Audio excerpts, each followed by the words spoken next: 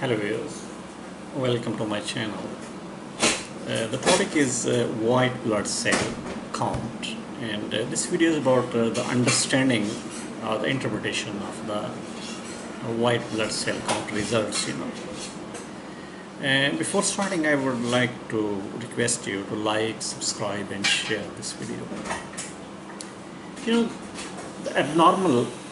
test results are classified by numbers that are higher or lower than the normal range of your age, and low or the high white blood cell count can point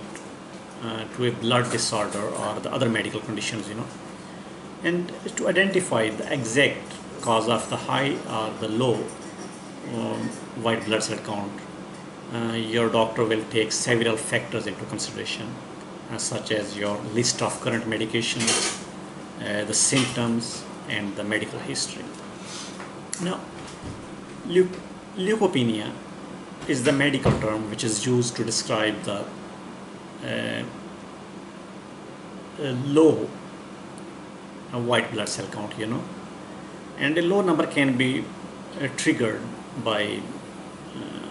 HIV, autoimmune disorders,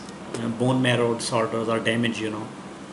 severe infections, lymphomas, liver and spleen diseases, lupus or radiotherapy,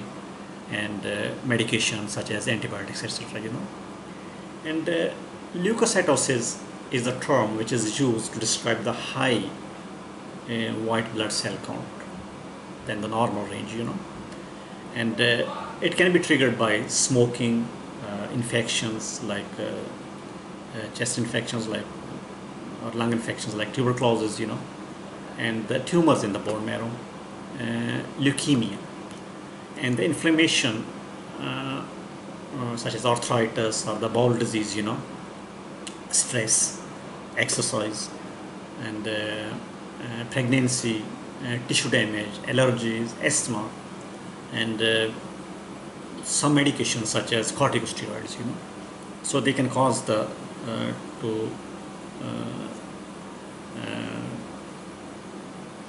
increase the number of white blood cell count, and after diagnosing the cause of the high or the low or WBC count and recommending a treatment plan, your doctor will periodically recheck the white blood cells, and if your white blood cell count remains high or low, this can indicate that your condition has worsened, and your doctor may adjust your treatment or the dose of the treatment according to the requirement, and if your white blood cell count shows a normal range, this usually indicates that the treatment is working well,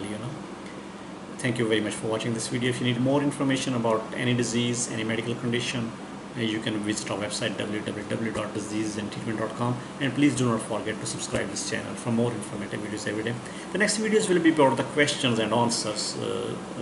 so I have a few patients to have the multiple questions, so I will answer those questions separately, so keep watching.